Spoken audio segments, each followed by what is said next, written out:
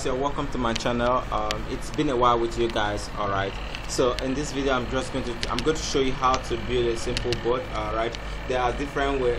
Binary bots, sorry, Deriv bots, they still mean the same thing, or they mean the same thing.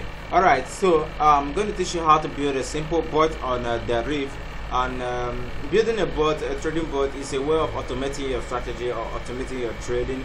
And building a bot on Deriv doesn't need you to understand any line of code. Even if you do, it's better for you. But if you don't, you can still build a bot because it's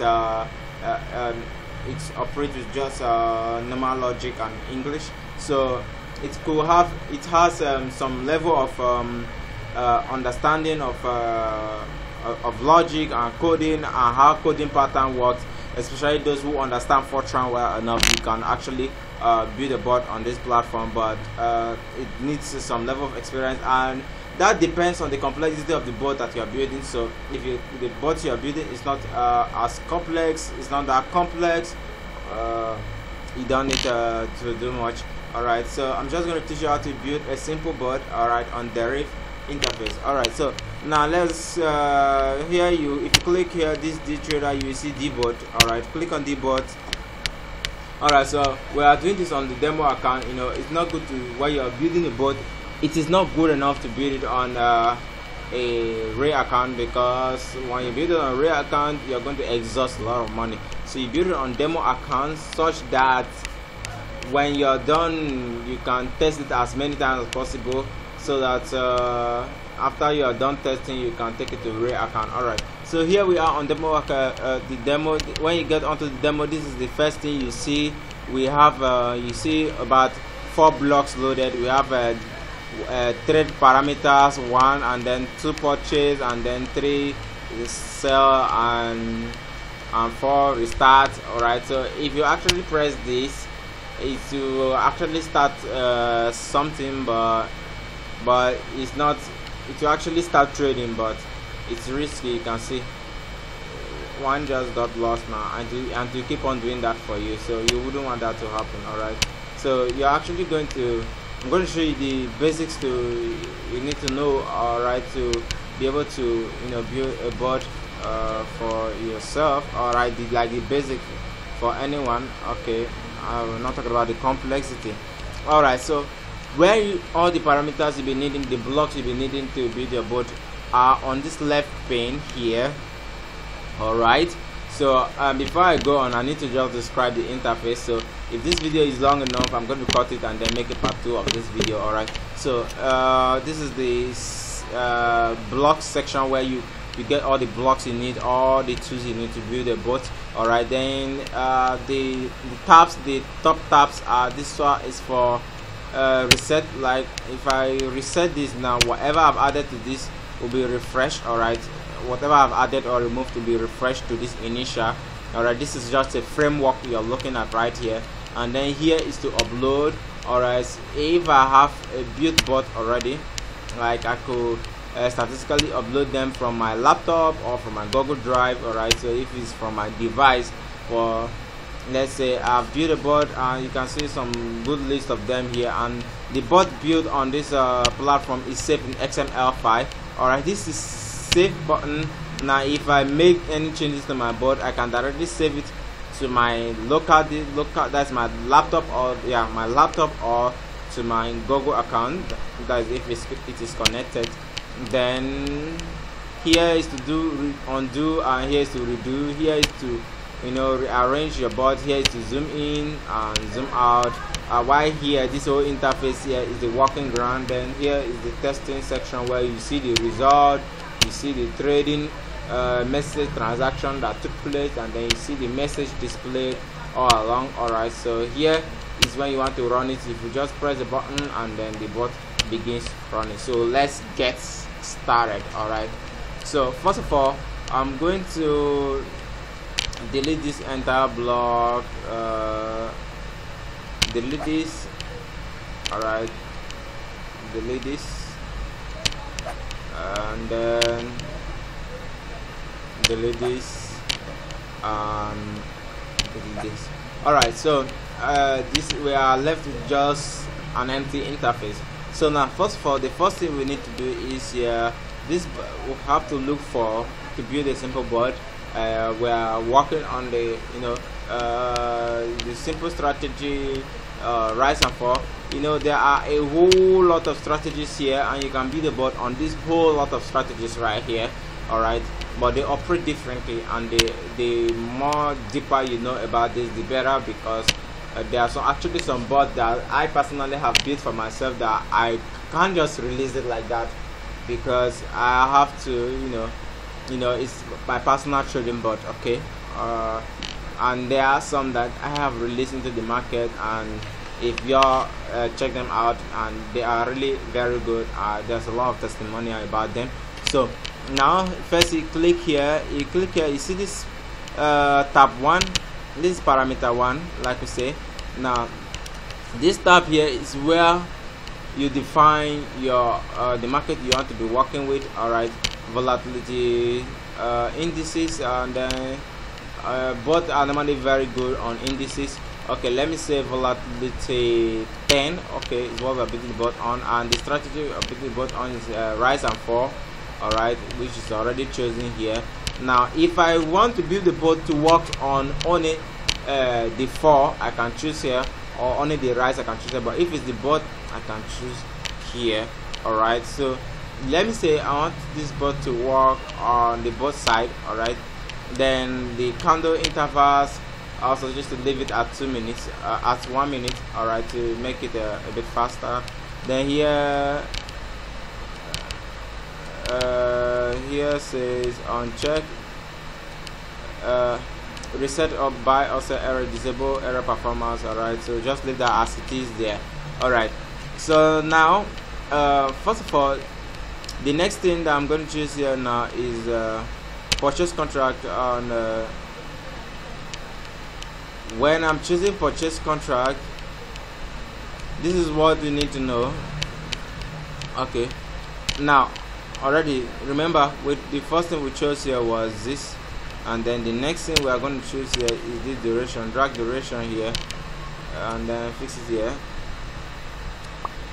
Now duration tells how long, like the number of times, how long should the trade be. Let's say you want to trade in 1 minute, 2 minutes, 3 minutes, 4 minutes. Now I always leave let's say 5 ticks. All right, you can change the value here to 5 ticks, and then here let's say we want it to be taken to $2, and then the next thing here, okay, that's for frame 1. That's for frame 1. This frame 1 is mainly to define our trade. All right, we are going to, like on a complex boat, a lot of things could be fixed in here. A lot of things could be fixed in here. All right, so but for a simple boat, let's just operate like this. All right, so here purchase contract. All right, now purchase. Now this particular section tells, okay, what do you want to be done what exactly do you want to be done. All right, this purchase contract, like what you want to be done is you want the like what kind of purchase, is it rise or fall, or like when the parameters you have set in frame 1 works out, what do you want to be done? Do you want it to purchase rise, or you want it to purchase fall, or you want it to purchase the both of them?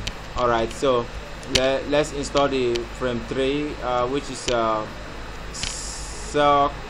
Okay, this sell condition, we don't really need it. All right, so we might just go straight to add frame 4, which is restart,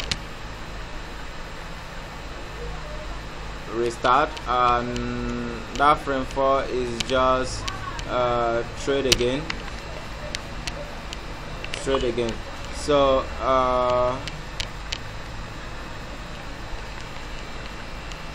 this frame 4 will contain all the conditions that we'll be needing for the bot to automatically restart. All the parameters that you would like to add into the voting system this is where you add it, and this could contain the largest framework on the platform. All right, So now the next place you go to here is you go to logic. I think everything has been compiled into utility. Like if you're before now, if you're using the binary dot both and not Deriv, you see logic and then you see mathematics and stuff like that. But here everything has been compiled into one frame called utility. This one is analysis, contract. Okay. All right. So the next thing that we're going to have to do now is to define variables. All right. We have to define our variables. Okay. Laptop response, please. Now you create your own variables, and that's one good thing about building a bot here. When you create your own variables, when you create your own variable, you transcribe it into a logic or a mathematical term that could help you conduct a simple and successful trade. Okay, let's say for instance now, let me create what we call I want to have an initial amount. I need to create that. Now when you create it, you can statistically move it and keep it here. All right, and then the next thing I want to create, next variable is continuous trading amount. Okay, I can actually make this them shorter, and then I have that. I fix that here. All right, so okay, so now we have that already. So I have initial amount and continuous trading amount, and then here I would like to add a logic here. Since I want this bot to operate in two directions, then I might have to add a logic here, which is a lot of things has been changed in this, so I have to move this purchase out and then put it here, and then fix this in here, and then if okay, so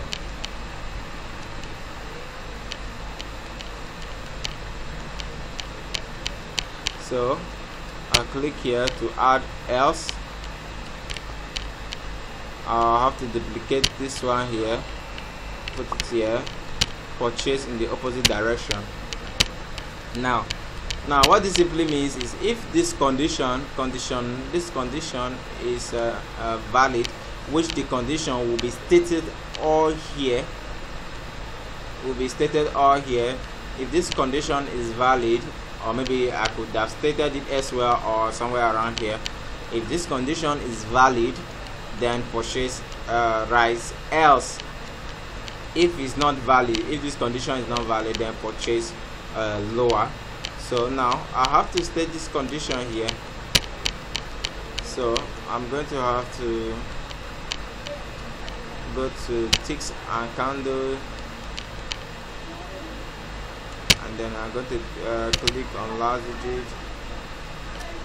Now if I fix that in there, it will enter because it doesn't match anything. Alright, so let me go to mathematics, and then I'll choose this and fix this in here.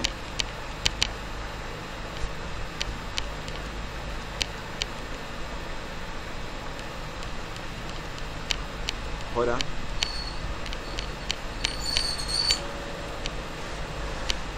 Variables.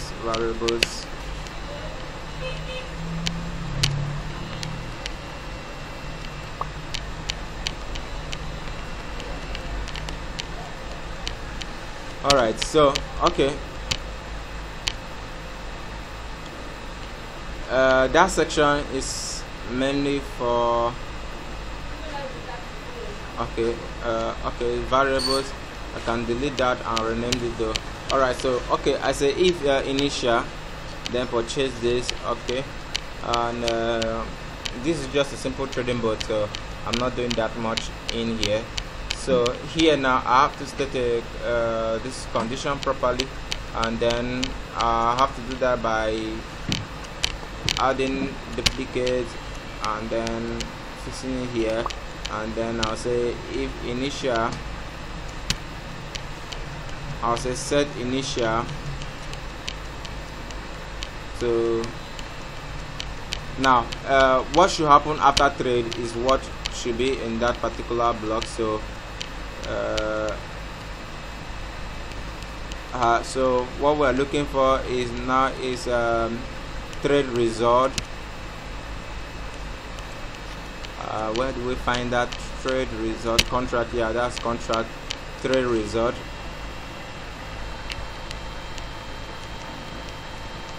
Okay, so we have trade result here, and then we can get a logic to fix in there.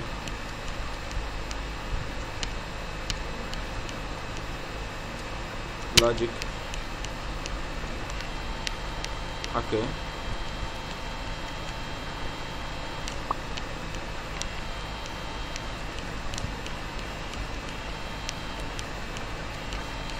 Okay, and the logic is saying that if the result is win, then set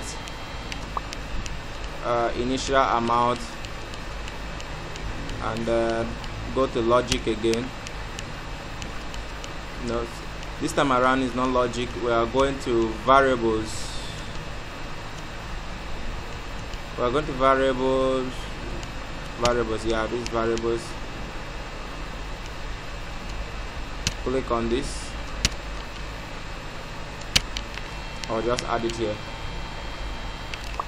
Now what am I saying? I'm saying if the result of the last trade is win, then the robot should automatically set the initial amount, that is the first amount it took, to the continuous trading amount, which we are going to enter different values, and I have to enter a value there, so I have to choose this here,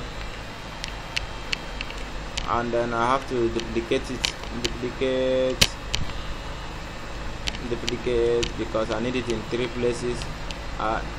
That's, I want to enter a mathematics value, so I put initial amount. Okay, I'll put continuous trading amount there, continuous trading amount, and then this one is initial amount. Continuous trading amount to be 2, and then I put okay initial amount to be 5, and then here I just said if the last result was a win, then set initial to continuous trading amount, else it should trade again. Alright, most time there are so many logics that could be added here. Alright, so but for this one here,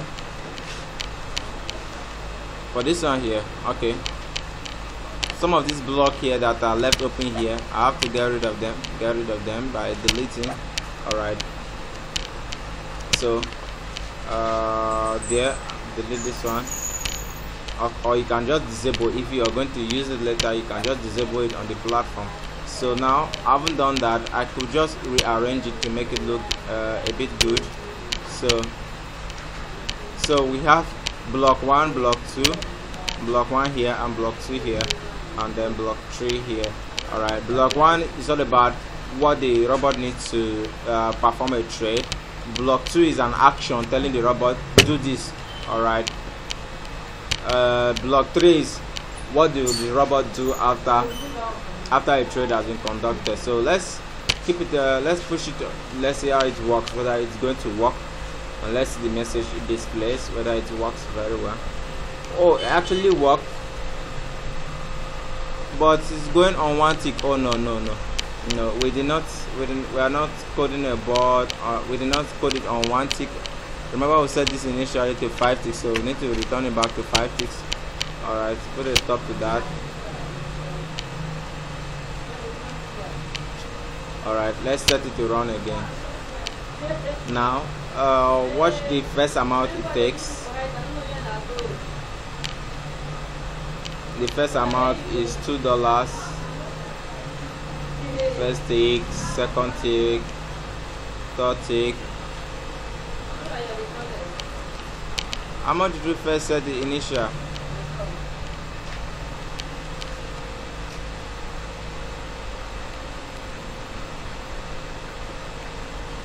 Oh, there's something that we need to do here, and here, okay, there's something we missed out, and that thing is here. All right, I'm just being lazy of going to the right place to pick this thing, so don't mind the way I'm picking it. So I'm getting rid of this one. This is just what I needed. All right, mind you, it's $2 that's here. That's why the bot is continually taking $2. So this is supposed to be it's supposed to be initial. All right, so now it's instead of taking the $2 that was here, you change the value there to initial. So now let's click it now and see how much it will take now. You can see the initial now is now $5. All right, so if the algorithm is right, it will actually go on to take the next amount as the next smaller amount.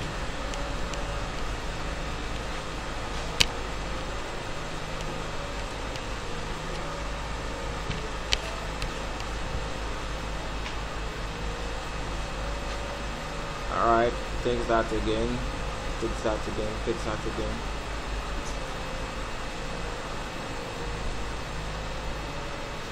Oh, this one automatically stops after taking that trade. It automatically stops. That means our trade again. That means this module here. Okay, I have to pause to attend to something. So we have to work well on our trade again here, so that the next time this bot takes a trade, it will automatically after taking that trade to take another trade. So that has to be done here. All right, so this trade again here is not supposed to be here, it's supposed to be down here. All right, let's leave it there. So this whole thing has to operate with a whole lot of logic. So all right, let's watch this.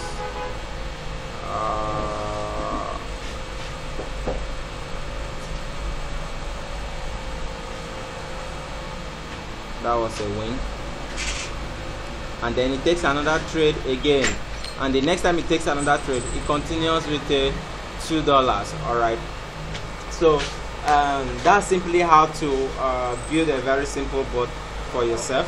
But if you are building this is not, I'm not guaranteeing that this bot is going to make you a whole lot of profit. Please and please, this is users discretion matters. That's why I mentioned initially that if you're building a bot within this platform, you have to do it on a demo account. So there's no guarantee of making so much money with these, but if you do the right thing, then you can make some good money.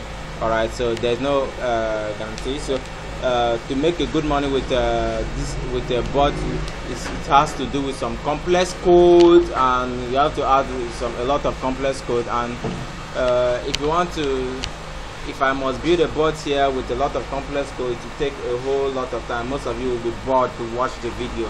All right, so if you want to learn how to code bot, complex bot and everything, then you can check the link below and then join a tutorial, a class that I have organized that teaches you how to build a complex bot already. Apart from building a bot for yourself to trade for yourself, you can build bot on a contract basis for somebody, and literally there's a lot of persons contact me to build bot for them, and I must tell you there's a lot of opportunity in building bot both from FIFA, from every other places. So they just send your their strategy, and you build it for them, and it doesn't take you anything. If you understand what I'm going to teach you at that place well enough, then you're good to go. So, but this is just simply how to just build a bot, and you can just play around it. Alright, see you in my next video. Make sure you subscribe, like the video. That's the only thing I ask from you in this video. Thank you. See you in my next video.